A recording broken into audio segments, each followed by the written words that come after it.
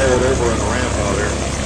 Yeah, he knows how the 1903 Wright Brothers flyer I think he's getting tired of being buffeted around up there. He'll give us a wing.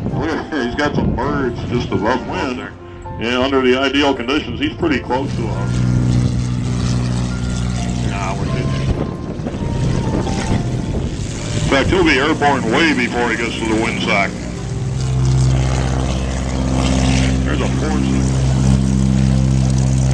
They would use it as a liaison aircraft. They would shuttle VIPs. We should be able to do a lot of dynamic control flies. And when you get to about 30 degree 8 that's in this airplane, there is an inverted V8. They have a